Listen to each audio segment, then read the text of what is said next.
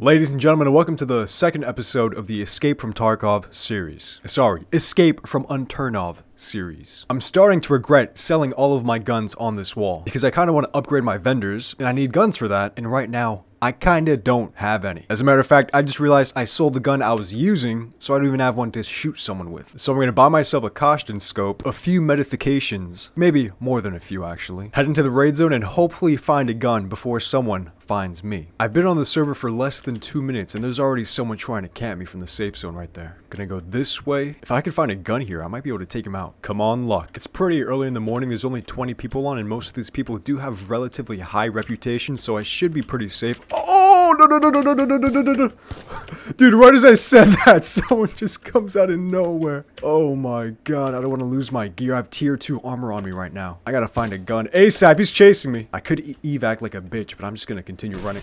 What the fuck? Oh my god. Well, I assumed that was a safe zone because the evac guy is right there. I guess I was pretty wrong in my assumption. Note to self, never assume you are safe. Oh, whoa. You saw that? Picked up a shotgun, immediately a VTS spawned. Now let's try and kill that cocksucker that just killed me. Don't have his scope, this might be pretty challenging, but I don't think he has one either. And he definitely just evac'd. I just fully re-geared, completely kitted with tier 1 gear. I got a VTS, 3 extra mags, extra ammo, and I also put a suppressor and a caution on it. Ready to rock and roll? Now let's do some damage. Now I know that since I have a suppressor on, I can't see where my bullets are going, but since this map is so small, I don't think it really matters, as most encounters are going to be close quarters. And I think maintaining anonymity, or rather stealth, would be a great advantage. So now when I shoot with the suppressor, only half the entire map knows where I am, as opposed to the entire map knowing where I am. Got one guy. First kill of the day. First kill of the week, actually. I haven't played this in a while. Let's see what we got. Alright, not bad to start off. The guy had 2 pistols on him, 1 AK-74U, some ammo, and a generator. I think that was the guy that killed me before. Now the vendor I want to upgrade immediately is the Ragman. This guy sells you clothes, armors, backpacks, all that good stuff. And it is very annoying not being able to pick up stuff because you don't have any inventory. And by the looks of it, he's not trying to give me any quests right now. And I think I need to upgrade the general first before I can do that. But I don't want to do that because if I upgrade the general, I won't have access to customs anymore. So I guess I'm going to have to deal with this awful armor for a little longer. This man's right there. Hey, let's go. Climbing ladders really does put you at a disadvantage in this game. At least in real life, you could like hold on with one arm and try and shoot them with the other arm. But in this, you need 4 points of contact in order to ascend. This guy just had a Vepr on him. Better than nothing. Oh, see a guy in the distance. Let's see what he has for me. For mine, I think he just extracted. Okay. Didn't mean to pick up that Vepr because it spawned so quickly, but nice. Last episode, I almost died because some guy was camping at the same exact spot, and I was right behind that pole. And I can see why he was camping here. This spot is OP. You have this slit right here, so it hides as much of you as possible. You still have an extreme amount of visibility. So I can just wait here, kill all the unsuspecting noobs that enter my crosshair. But I'm not, because I can't stand camping for too long. Because my brain starts to meld. I just saw a guy running this way. I think he's in the tent over there. I'm gonna get high ground. Oh, this guy's done. Oh! Got him. This guy juked the fuck out of me. Oh my god. If that guy was more patient, if he waited for me to prone, he could have seriously killed me right there. I had no idea where he was. Look at him trying to climb back up. That's cute.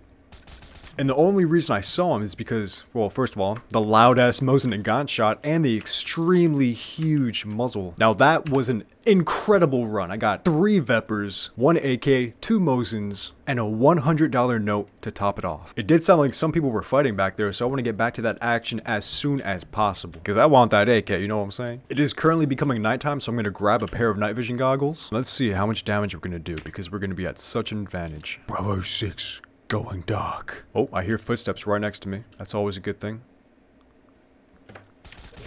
Ooh. I like how that guy was trying to be so tactical with his lean. But leaning doesn't really give you any extreme benefit or advantage in this game. It just makes you look like an idiot. Killed one. There's another one here. Oh, this guy was stacked. Why was he using a pistol? The guy had a VTS and an AK. And he was like, let me just use the worst gun in the game. I was in there for like less than 2 minutes, and that's probably the best run of the entire week. 2 AKs, 1 VTIs, 1 Mosin, 2 pistols, 2 masks, and a generator. Considering the server only has 19 people on at the moment, there are a lot of people at custom. There's a lot of action going on. Oh, just saw a guy. He's going right here. Boom. I kind of feel bad for these noobs that are just new to the server, because they just have to deal with someone like me that shows absolutely no remorse for nakeds. Hello, Rasta. And the reason for that is because nakeds can become not nakeds very quickly. Oh! That scared the shit out of me. Let's see how long I could stay behind this guy before he realizes that his death is imminent. I like how he slowly turned around. Imagine he just one-tapped me in the head. Pretty decent run. 1 Mosin, 1 MP5, and a ton of trade-in materials. Just saw a man's. Gotta hit him with that flank. Oh, where am I? Where am I? Shit, where's he? Well, that's not good. That sucks. He had an AK, and I really wanted that AK. Oh, here he is. Hit him once. Oh, I think there's 2 of them. Yep. Oh, shit! He shot me once in the head. Nice shot. But I did not know that it's a one-shot headshot kill for an AK. Gonna try and run back there with the VTIs and see if I could do any damage. There are 2 of them. It's a 2-man. And I think I could kill both of them. Now, I don't know if that was just a lucky shot or if this guy's just a god. But we're about to find out.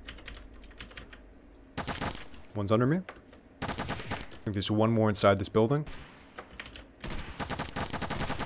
Alright, got them all. That's the guy that killed me, so I should be safe for 10 seconds, so I gotta do this quickly. I'll take my gun back, thank you. Looks like I need a backpack. I do hear shots over here, so I have to be very careful. I think they might be trying to undercut me.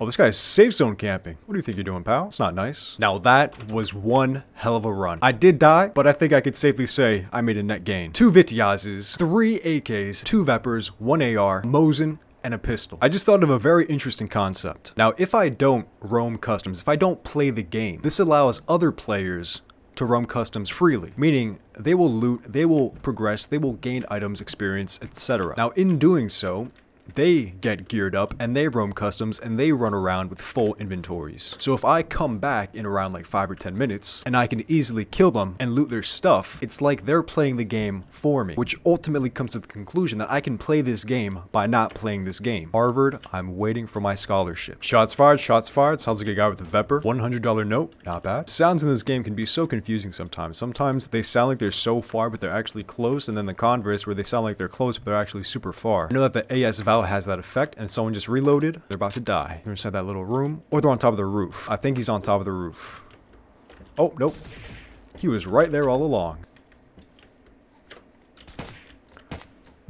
Oh my god. That lucky motherfucker. Didn't even aim in, shot once with the Vepper, and domed me in the skull. Just got back from getting food. Haven't played in over 2 hours. Let's see if my theory of having others play for me is legitimate. Unturn has updated. Server restarting in a few seconds. Oh boy. What is Nelson up to now? Really, really good run I just had. Not too many guns, but I got a ton of tradable items. A lot of batteries, a lot of chems, a lot of bricks. Pretty good. And I didn't run into a single person that entire run. I didn't even hear a single shot fired. Then again, there are only 11 people on. It's pretty strange too, because I've never been on the server when there's been less than like 20 or 24 people on. It's usually so packed. But I don't want to let my guard down, because if I do, if I assume that there's no one there, then it's very easy for me to get jumped, get killed, and then lose all my stuff. Unturn was just updated for something, probably something small, and the server just restarted, and I want to get out there as soon as possible, because I think when a server restarts, all the item spawns respawn when the server is restarted. You know what I'm saying? If my assumption is correct, I should get some pretty loot from this run right here. Look at this guy hiding back here. What do you think you're doing here, man? That was a really solid run. Got an MP5, 2 Vitiazes, 2 AKs, and most importantly, a $100 note. Very nice. It's been a while since I heard someone shoot on this map. That was a Mosin and Gaunt. Let's take him out and take his loot. Is that at me? Oh. It was at me. This guy's... Dude, I knew I saw someone up here. Well, he's stuck in there. I really don't want to open that and then just get instantly one-tapped. Dude, I thought I saw this door swing open earlier. Tango down. Realistically, I could play this entire series from beginning to finish using only 2 guns, the Vitiaz and the AK-74M. That wouldn't be as fun to watch as me using a bunch of different guns, so I'm going to go out of my way to use guns that I normally wouldn't use. So I'm going to start off with the MP5. I've never used this before. Right off the start, I recognize that I can't put a Kashtan scope on it, and it only works with this one red dot sight. pretty manageable with close quarters, but at range, the recoil is pretty significant. Oh, shots fired. Hasn't been any decent action on this map in a while. This guy just killed someone. Let's kill him and take both of their loot. It sounded like it was so close, but I think it was pretty decently far away. Well, I'm not used to using the red dot sight. Caution is just so much better. Easy kill. I mean, this guy wasn't expecting me at all. Let's see what he had on him. 1, 2, 3, 4, 5 guns. Not bad at all. Hear footsteps. I wish the audio in this game was a little more level because it is very critical to be able to hear people's footsteps, but at the same time, if your audio is too high and you shoot a gun without a suppressor, firstly, your headphones might blow out, and secondly, your eardrums might pop.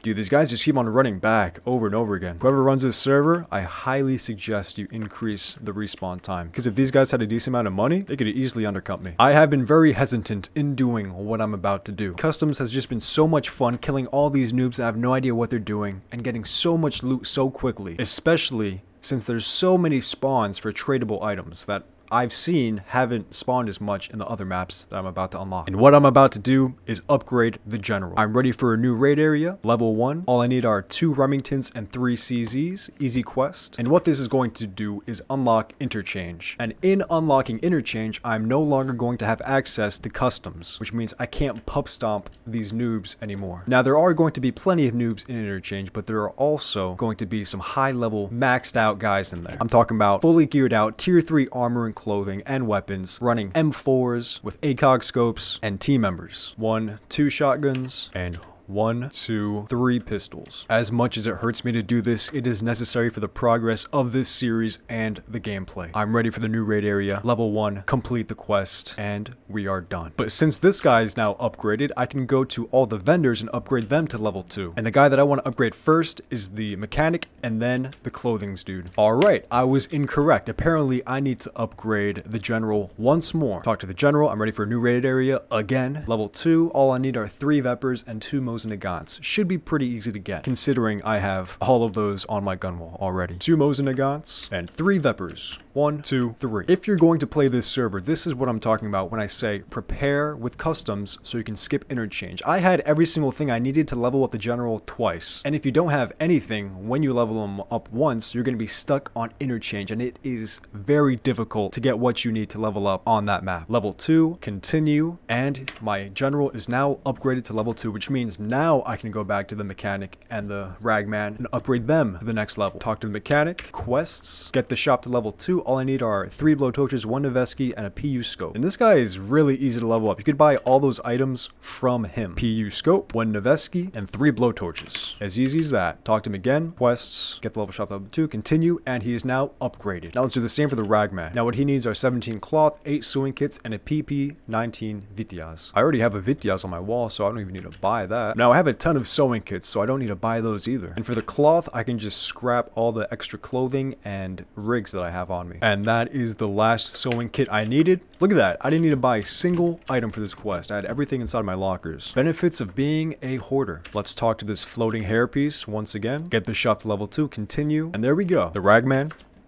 and the mechanic are now level 2. Let's see what we unlock. We got tier 2 muzzles and suppressors for the respective Russian and American weapons, but more importantly, and what I care about more, are the scopes. We got a Walther MRS, an EOTech EXPS, an EOTech 552, OKP7, PSO, and the ACOG. Now I know that the PSO is the scope from the Dragunov. I'm going to buy each of these and test them out at the firing range. Starting off with the holographic sights, which are pretty much all the same exact thing. Yeah, they're the same exact thing. They're both glitched out, which means the sight itself it's invisible, it's not there. But what we do have is the floating holographic image. On the other end of the spectrum, we have the red dot sight. Looks pretty solid in my opinion.